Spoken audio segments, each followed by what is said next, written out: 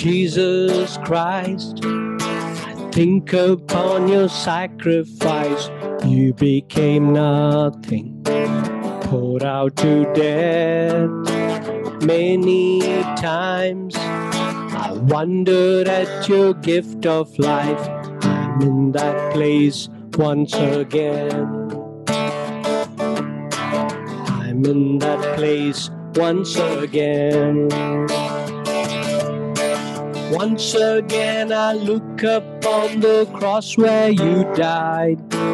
I'm humbled by your mercy and broken inside. Once again I thank you. Once again I pour out my life. Now you are exalted to the highest place, King of the heavens. One day I'll bow, but for now I marvel at your saving grace. I'm full of praise once again. I'm full of praise once again. Once again I look up on the cross where you died. I'm humbled by your mercy and I'm broken inside. Once again I thank you. Once again I pour out my life.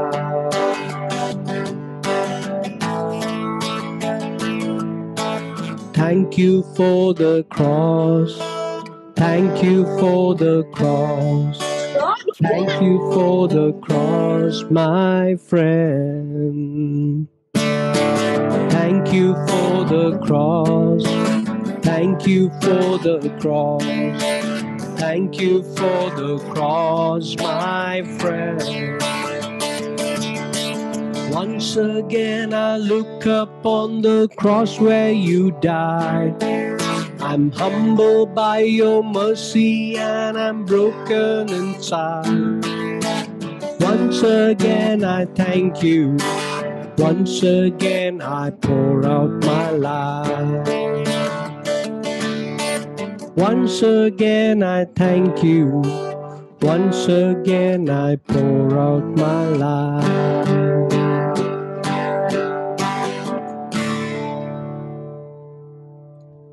So Jesus was sent as a substitute to the cross. When these are days of the football season is going on, and we see that whenever one of the players are tired, whenever one of the players are not able to really run through the field, the coach actually calls them to be substituted. Instead of that person, another person comes onto the field and he continues the game. So that's what a substitute is. And God sent Jesus as our substitute to the cross. If Jesus had not gone to the cross, we would all have to pay with our lives. We would have to pay for our sins with our lives. And God made this provision that you and I don't have to pay for it ourselves. Jesus paid on your behalf and my behalf. That's what substitute is. That's why, not only during Christmas, we need him all the time. We need him in our lives. We need his forgiveness. We need his guidance every day in our lives. Let's sing the song which says, Lord, I need you.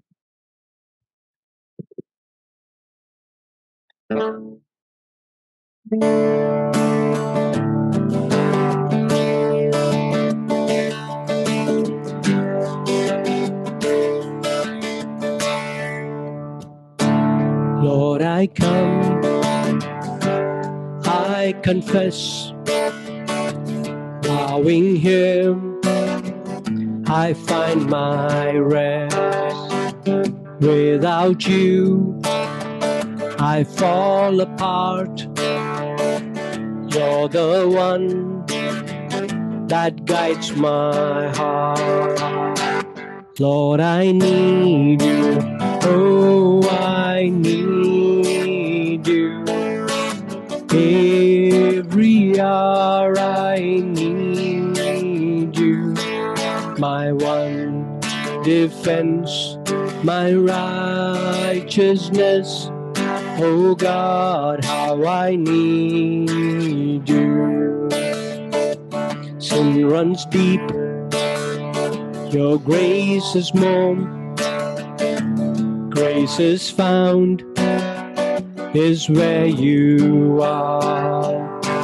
Where you are, Lord, I am free. Holiness is Christ in me. Lord, I need you.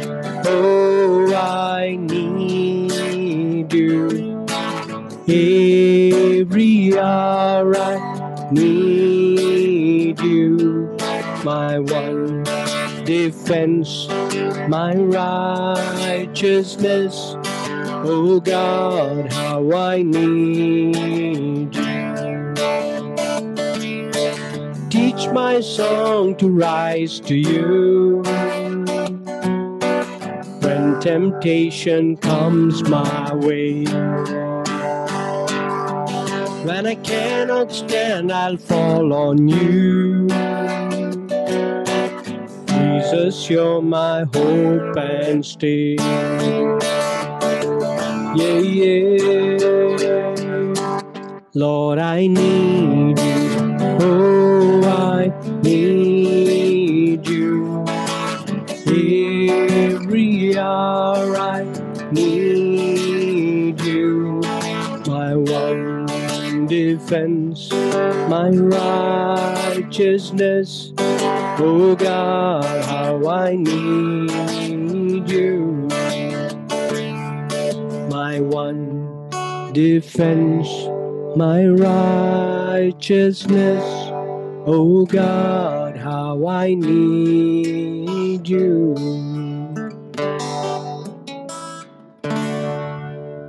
Let's pray.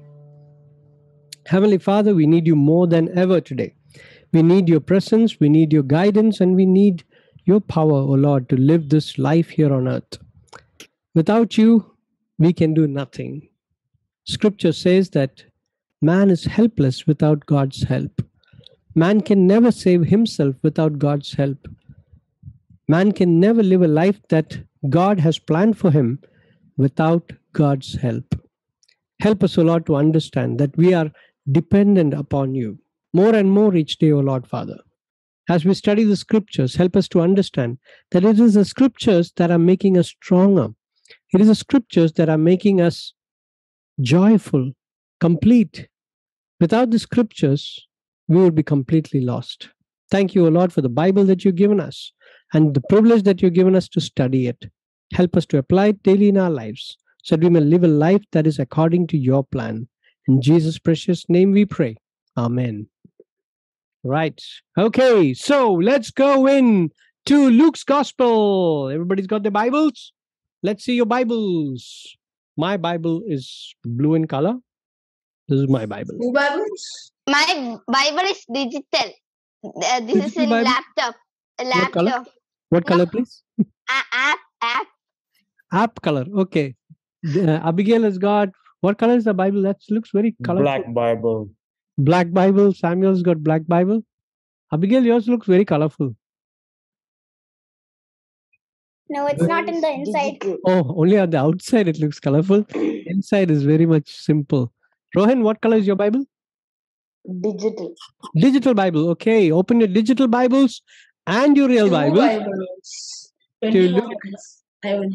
Ah, oh, tiny Bible. Abraham, that's really tiny. Can you read that? Is it big enough? Yeah, I can read that. I can barely read that. Yeah, it's too tiny. I can't see the font also. I can. Yeah. Now I can see. When you zoom in like that, I can see. Where's my glasses? Okay. Joanne, I think you're the only one who can read that. You want the big one or small? Small. Big. All right. So we are in Luke chapter 17. I think so. Is it? Yeah. Correct. Luke chapter 17. But I'll get you the page number. Yes. Luke chapter 17. Sometimes I can't hear. You can't search? Can you hear me? Yes, Can Abigail, you hear me? I can hear you crystal clear. Sometimes I can't hear you sometimes because my network is a little low. Then you can always lift up your It's hand Luke and chapter 17, right? yes, I'll put it in the chat box also so that you can find it. Luke, Luke chapter 17 and verses 20 to I think it is 37. 20 to 37. All right. Okay, Luke chapter 17, verses 20 to 37.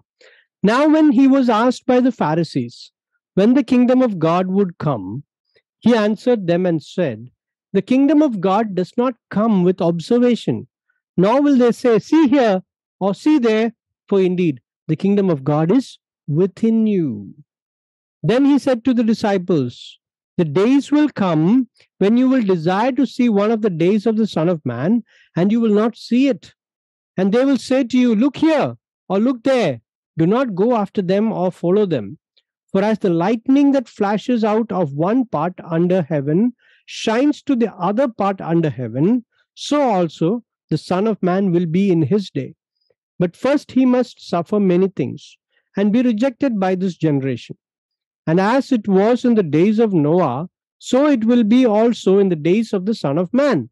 They ate, they drank, they married wives, they were given in marriage until the day that Noah entered the ark, and the flood came and destroyed them all. Likewise, as it was also in the days of Lot, they ate, they drank, they bought, they sold, they planted, they built. But on the day that Lot went out of Sodom, it rained fire and brimstone from heaven and destroyed them all. Even so will it be in the day when the Son of Man is revealed. In that day, he who is on the housetop and his goods are in the house, let him not go down to take them away. And likewise, the one who is in the field, let him not turn back. Remember Lot's wife? Whoever seeks to save his life will lose it, and whoever loses his life will preserve it. I tell you, in that night there will be two men in one bed, one will be taken and the other will be left. Two women will be grinding together. The one will be taken and the other left. Two men will be in the field. The one will be taken and the other left. And they answered and said to him, where, Lord? So he said to them, wherever the body is, there the eagles will be gathered together. Wherever the body is, there the eagles will be gathered together.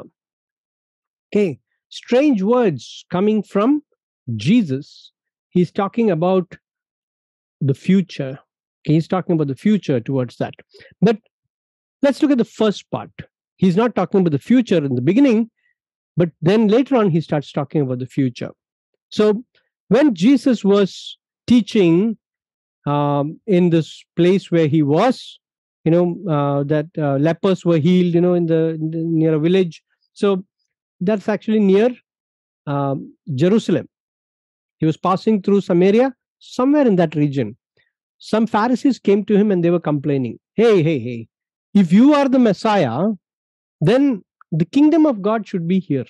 You should be the Messiah. I mean, Messiah is the king of the kingdom of God. So if you are the Messiah, how come the kingdom is not here?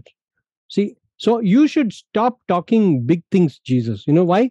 Because the kingdom, I can't see the kingdom anywhere.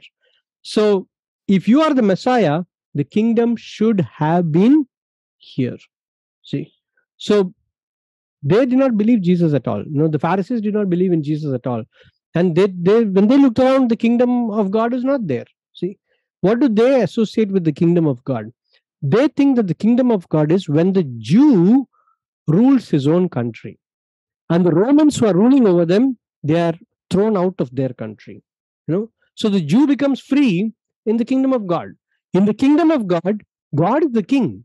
You see, so why is Caesar, why are the Romans still ruling over us?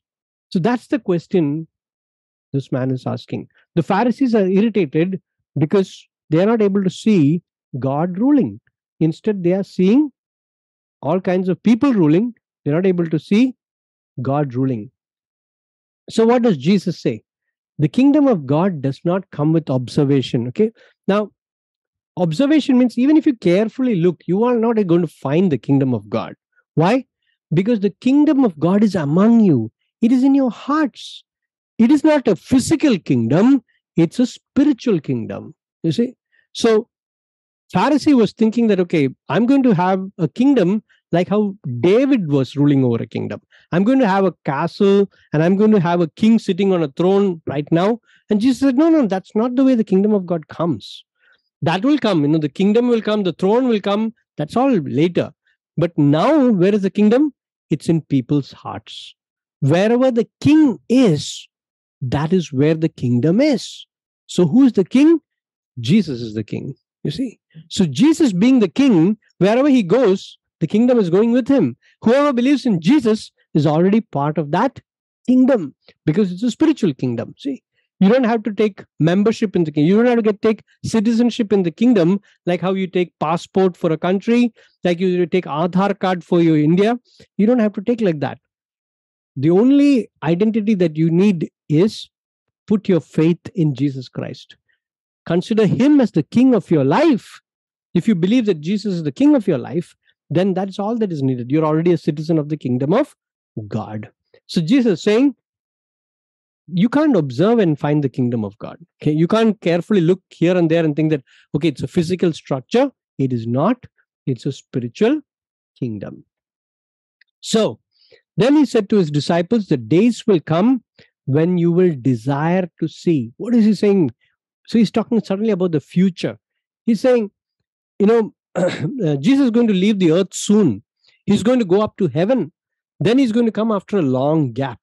So at that time, after Jesus goes, they're going to search for the kingdom. They're going to search for the king, and they're not going to find it among them. See? So you will desire to see him. See? You will say, oh, I wish Jesus was with me. I wish his kingdom was with us. But at that time, you won't be able to see me. Physically, I won't be present with you. But then how will I be present? He says, the days of the Son of Man, and you will not see it. And they will say to you, look here and look there. Do not go after them. See? So people will come to trick you, to say that, hey, the kingdom of God is, where? Right there, in Cochin. You're there in Cochin, and everybody will run to Cochin. Okay. Somebody will say, no, kingdom of God is not in Cochin. It is in Bangalore. So everybody will run to Bangalore. No? So Jesus is saying, hey, don't get deceived. Satan is Jesus' enemy, and he's very crafty in disguising. He can disguise himself as the angel of light. He can disguise himself as a very holy person, very person who knows the word of God. So that is actually cunning and deception. He says, don't believe in people who say that, okay, the kingdom of God is there, or kingdom of God is in that church, or kingdom of God is in this place. Don't believe that. Kingdom of God should be in your heart. If Jesus lives in your heart, if he's the Messiah of your life, if he's the king of your life, then the kingdom lives in your heart and my heart. So don't go after following those people who claim that, hey, the kingdom is there, or kingdom is here, kingdom is in USA, or kingdom is in UK, kingdom is in Africa. Don't follow all these people. Okay. Now, why did Jesus say that? Just after Jesus left the earth, people started coming, claiming that they are Messiah. They are the real Messiah. They are the Messiah. Believe in us. We are the sent one from God. But Jesus proved it with his miracles. Jesus proved it with his words and action. But these men, they could not do anything like that, but they claimed to be the Messiahs. So somebody actually counted the number of times people called themselves the Messiah throughout history after Jesus' time, and they found out there were at least 64 people who came after Jesus who claimed to be the Messiah. They were all fakes. They were all frauds. There was this man called David Koresh. He was a dangerous man. He claimed that he is the Messiah. He's Jesus. And then a lot of people, they left their churches and they started following David Koresh. And one day David Koresh told them, if you want to go to heaven, you have to kill yourself. And all these followers of David Koresh, they killed themselves. David Koresh also, he was caught by the police and he was sent to jail. He died in jail. Okay. There was another person called Jim Jones who wanted to bring the kingdom of God to California. And his kingdom of God was full of drugs and alcohol. American police chased him out of America. And he went to Africa. He brought a whole town, with his money. He bought a whole town and made people there believe that, he's Jesus. And that he was building the kingdom of God in Africa. These are all fakes. And Jim Jones died and all his followers, they committed suicide. See? So there are so many people who are fakes, who calls either themselves Jesus or calls themselves messiahs, and they came to free people. They said, I'll make you free. I'll give you the kingdom of God. And people followed those people and they all died. They all were deceived. They all were tricked. They lost their property. They lost their money. They lost their lives following these crazy people. So Jesus says, he's warning the people. There will be other people who come and tell you that, I'm the Messiah, don't believe in that. Then he says, when the Son of Man comes, what happens? It will be like the lightning flashes. See, when you're at home in the evening time or night time, when the lightning happens, even if you have light in your room, you can see the lightning from outside. In a dark, clouded sky, anywhere, when you see the sky, if the lightning flashes, people will be able to see it. Jesus says, there will not be any doubt about Jesus is coming. It'll be seen like a lightning flashing in the sky. Everybody will know that Jesus has come. See, so you don't have to keep following people to Cochin or Bangalore or anywhere, Delhi or anywhere. You will know in Trivandrum itself that Jesus has come, because it will be like a flash of lightning in the sky. On his day, it will be like a flash of lightning in the sky. Everybody in all corners of the earth will know that Jesus has come. That's how his day is going to be. But he says, hey, but before that, what should happen? I must suffer many things. I must suffer many things. Jesus had to suffer and die on the cross. See, so you can't skip the cross and go directly to the kingdom of God. That's not possible. The kingdom of God comes only after suffering, only after Jesus going through the pain. Why did he have to go through the pain? He never committed any sin. He never committed any evil thing. But he went to the cross because of your sin and my sin. Because we sinned, our sin was placed on Jesus, and Jesus became our substitute and went to the cross. As we said, earlier when we were singing. So he became my substitute. He became your substitute. Anyone who believes in Jesus, that Jesus was an innocent man and he died for my sins on the cross, to that person, his sins are forgiven. See, all his sins are forgiven forever. So which means all I have to do is put my faith in Jesus Christ, and then I will be forgiven. All my sins will be forgiven. Yes, Rohan? Who's that? If Jesus, it's Abraham. Abraham, tell me. If Jesus died on the cross, why does Jesus have to die on the cross for our sins? Let me explain that. See, in the Old Testament, God created man higher than all the animals. No, it's because at that time you weren't born, right? Yes, you were not born. I was not born. None of us were there. But mankind was there, just like how we exist now, mankind was there also. So when Adam sinned also, I was not there. It actually happened in the Garden of Eden. Man sinned. But Adam was the representative of all mankind. So when Adam sinned, we were there inside Adam. So all of mankind sinned with Adam. Okay, now you might say, hey, if I was there in Eden, I would not have done that. No, given the opportunity, you and I will behave the same way like how Adam behaved. That is why we call it human nature. So Adam sinned. Adam was my representative. If Adam has sinned, then I'm also born in sin. I would do only the things that Adam would have done, given no matter how many choices I get. So the same thing happened when Jesus came. He died for all the way from Adam till the day the last person dies. Every mankind, for their sin, Jesus went to the cross. how did God solve this problem? I will explain this. See, in those days, God said, for Adam's sin, God said, in Adam's place, you have to offer a sacrifice. Okay. So they find a sheep which has no fault, a good, healthy sheep, and they bring the sheep to the altar. And this person who has committed the sin, okay, I will come there and I will put my hand on top of the head of the sheep. And I will say, transfer all my sins onto this innocent lamb. And so all my sins would be transferred to the lamb, the sheep. And then the sheep its neck would be cut. It would be killed. And then the blood of the sheep would be offered as a sacrifice. So when God looks at the blood, it says the wages of sin is death. So if I have committed sin, then I should actually die. My blood should be poured out on the altar. But if I pour out my blood on the altar, then I will not be alive. No, I'll be dead. So instead of me dying, God said, okay, this is the solution. Bring a lamb, transfer your sins onto the lamb by placing your hand on the head of the lamb, and then let the lamb die in your place.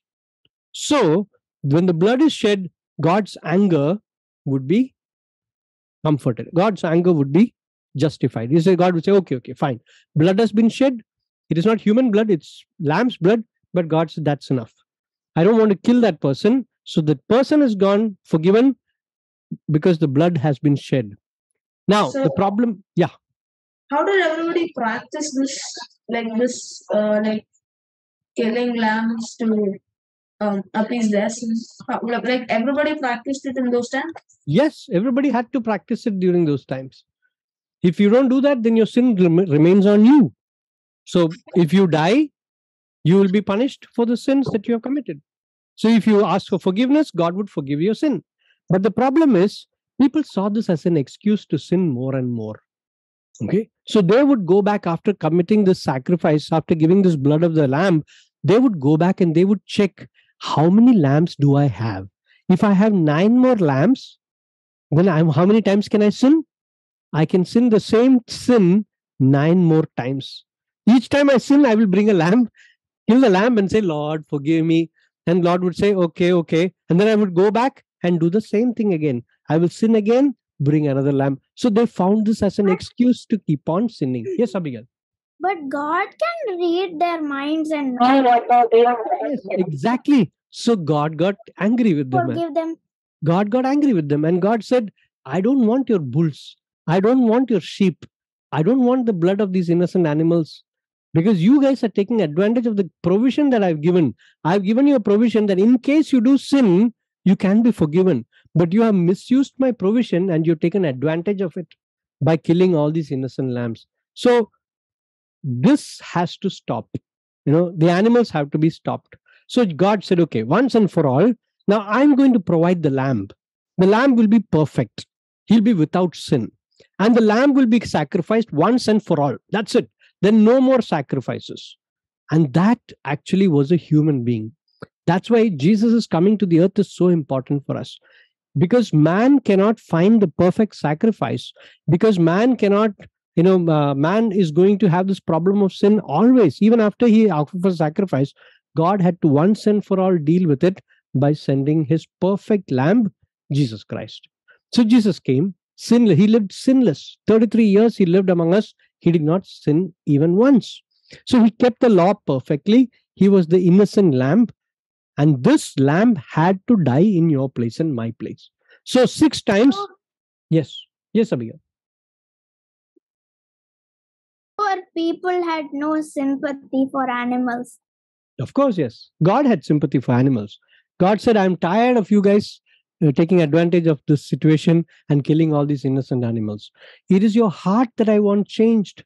See, so the animals, the blood of the animals don't have the power to change me or change the sinner, you see. So my purpose is I want to sin more and more. But the blood of Jesus is not like that. It is very, very powerful. It can actually solve the sin problem inside me. Once and for all, the sin problem from inside my heart can be removed. So I will not, it's not like I won't sin again, but the effect of sin in my life will not be there. So God does not need Jesus to die again and again. Jesus has to die only once. But that one time, he took all the sins of all mankind upon himself, and then he died on the cross. So that all the people right from history, all the people right down to the future, everybody's sins would be once and for all forgiven. Okay, so your sins are forgiven, my sins are forgiven, Abraham's sins are forgiven, Joanne's sins are forgiven, Samuel's sins are forgiven, Rohan's sins are forgiven. But it is only given to you when you receive it. Okay, it's like a gift. Okay, so I'm saying like, all right, I'm going to give this gift. What can I give as a gift? Okay, I'm going to give this mobile phone as a gift to Joanne. Right? I'm going to give this free gift to Joanne. And Joanne says, I don't want your gift. Lousy phone you got, So when she says that, I say, but Joanne, it's a good phone and it's good for you. I can always communicate with you. But she says, no, I don't want your free gift. So I have given the phone to her, but she is not going to receive it. Means it is gone. It's gone. So because Joanne didn't receive it, her loss. I have given it for everyone. So Samuel receives it, he gets it. Abraham receives it, he gets it. You receive it, you get it. But those who reject it, they will not get it. So God has died for all people. He has forgiven. His power, his blood has been shed for all people. Everybody can be forgiven if they receive Jesus into their hearts as their savior. If they don't receive Jesus, if they don't believe in Jesus, that cannot save them. Get what I'm saying? It's like this two people, they were going on a train journey together. One person was the owner of a soap factory. He makes sanitizers and soaps and all those things. He's got a factory of that. And he was traveling in the train, and with him was a Christian preacher. A preacher was there, and his young daughter was there, tiny daughter. Just like, Abigail's youngest sister, right? A tiny girl was there. This tiny girl was sitting on the floor of the train, and she was playing with her toys. And the floor of the train is a dirty place. Okay. So all the dirt from the train, it was actually coming on her hands and her face and her dress and all that. But she was playing, so she was so involved in playing with the toys. So suddenly this man, this fellow who has the factory, he looked at the preacher and he said, what do you do? He said, I'm a preacher. I teach the word of God to people. I tell them about God's great plan of salvation, forgiveness of sins. So this man said, I don't think your preaching, your word of God, the Bible, is effective. Because, see, not many people are receiving Jesus. Not many people are receiving his forgiveness. So your Bible is not at all effective, he said. Your preaching is not at all effective. Your Bible is not powerful, he said. So this man said, I can say the same thing about you. I think your soap, the soap that you're making in your factory, it's not powerful at all. It will not clean my daughter of the dirt. See, my daughter, she's fully covered in dirt. Your soap does not clean my daughter also. So this man said, but your daughter has not used my soap. If you use my soap, the daughter will be clean. He said, yeah, exactly. You see, to those who have used him, those who have accepted him, received him, for those people, Jesus works. His forgiveness works. Salvation works. But if you have not received him, that is like rejecting him, you see. So Joanne says, I don't want the gift, which means she has rejected my offer. Same is for everyone who rejected Jesus on the cross. He said, I don't want somebody else to die for me. I can do it by myself. I can get my own forgiveness. I don't want some innocent person to die for me. Or somebody will say, okay, I don't mind getting punished for what I did. I don't want another person to get punished for that. God says there is no other way. No other way that your sins will be forgiven. No other way that you can be saved unless through Jesus Christ. And that is the sad thing. So many people are not understanding that their sins are already forgiven. Many people are not able to understand that Jesus has died once and for all their sin. So they go, if they die today, they will end up in front of the judgment seat of God, and God is going to send them to hell, not because of some sin they have done, but because they did not believe in Jesus Christ. You see, that's the biggest sin of all. That's the only sin of all that matters. If you don't believe in Jesus Christ, then God says there is no other way you can be saved. There is no other way you can be forgiven. And that is tragedy. Okay? You're not going to hell for the sins that you did, for the murder you committed, for the lies that you spoke. No, you're not going to hell for that. You're only going to hell because you did not receive God's perfect gift into your life. What about atheists and people? Yeah, atheists are people who don't receive God, who don't even believe that God exists. So, it's like you. Okay, I'll give you one more example. Say I go to a bank. I want to take a loan from the bank. Okay, I'm going to the best bank in the in the city, and I'm asking them, "Can you tell me the rules for how I can take a loan from your bank?" So this man says, "Yes, I can give you 5 lakh rupees, and you have to pay back every month. You have to pay back 20,000 rupees for the next 5 years. You have to pay back 20,000 rupees. That's how we'll take the loan back." Okay, so these are the conditions for the loan. So I'd look at the bank manager and I tell him, no, no, no, no, no, no. I want more than that. I want 1 crore rupees. And I will pay you only 5,000 rupees every month. Yeah, I'm not able to pay 20,000, 30,000. I'll pay only 5,000 rupees every month. And I will pay it back only in 40, 50 years. Then the manager of the bank will tell me that you go and do in your bank. This is our bank. Our bank has got the rules. We make the rules. If you want to come and get the loan from our bank, you have to follow our terms and conditions. Okay. The same thing applies to God also. God, the one who created the universe, set his rules into place. So whether it is an atheist or a Buddhist, it doesn't matter. They have to understand that the God, the creator of the universe, had set these rules in place. So I have to come according to his terms. What are his terms? His term is only one term. What is that? Believe in Jesus Christ and you will be saved. No other way that a person under heaven can be saved but by the forgiving blood of Jesus Christ. And if you don't believe in it, that's your loss. That's what God says. That's your loss. God weeps for you, but he says that's your loss. Because God has made a provision for man to be saved. And if you're not using the provision, it is because of your unbelief. If you're not willing to believe in that. So God says, no other. There are some people who don't believe in the gravitational force. They don't believe in that. But if they jump from the 3rd floor of a building, will the gravitational force act on them? Definitely, right? It will, whether they like it or not, the rules apply to them. They'll say, I don't believe in gravitational force. And they will jump. Yeah, they will die.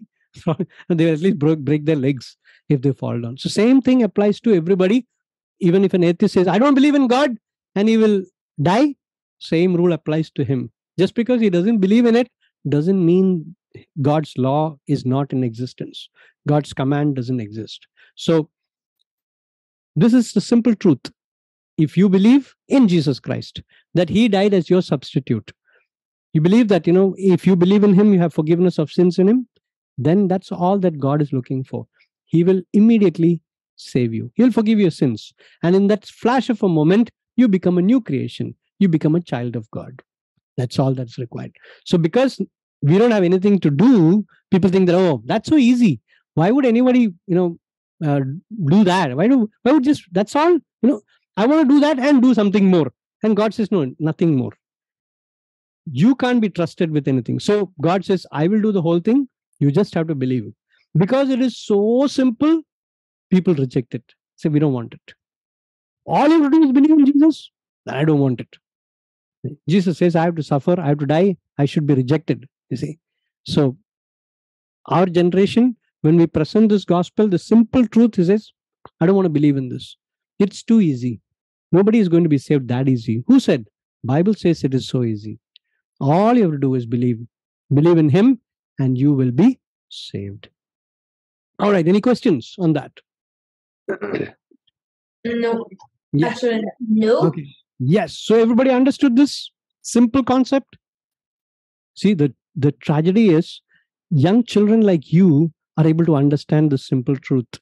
But grown-up people, when I shared this truth to a colony of people today, and more than 50% of them, they did not understand anything what I said.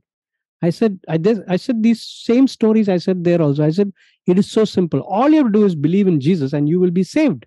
Your sins will be forgiven. And they said, nah, you don't want that. I know they have this ritual where for their sins, they will beat a whip on their own back. They will put nails through their own cheeks.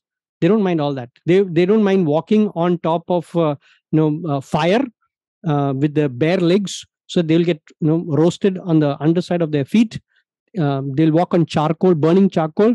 They will do all that, as forgiveness for this. They want to gain forgiveness for their sins.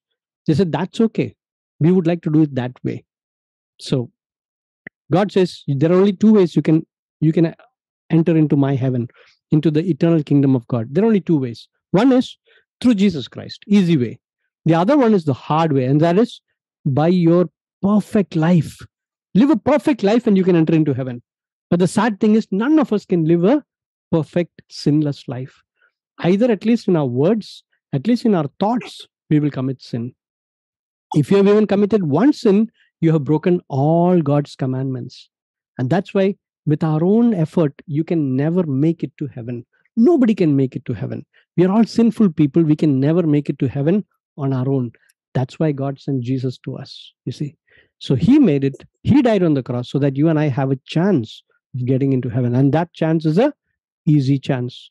All you have to do is believe in him and you will be forgiven and you will be there with him eternally. That's the good news. That's the message of the Christmas also. That's why we celebrate Christmas, because Jesus came down, so that he came down to die actually. All right. So how many of you want to receive the gift? Not my mobile phone. Me. Okay. I'm not Me. giving my mobile phone. Yes.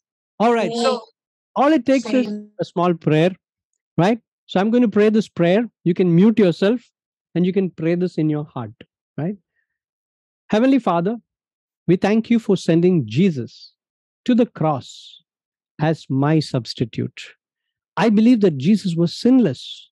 It was not for his sins that he went to the cross. I put my trust in Jesus Christ and what he did on the cross for me. I pray that you would forgive all my sins. Lord, I truly repent and I want to turn from my evil, wicked ways. I don't want to sin again and again. I want to live a life that is pleasing to you, O Master. Be the Lord of my life. Be the King of my life. Help me to be a part of this kingdom of God, to be a child of God. Forgive my sins and make me a new creation.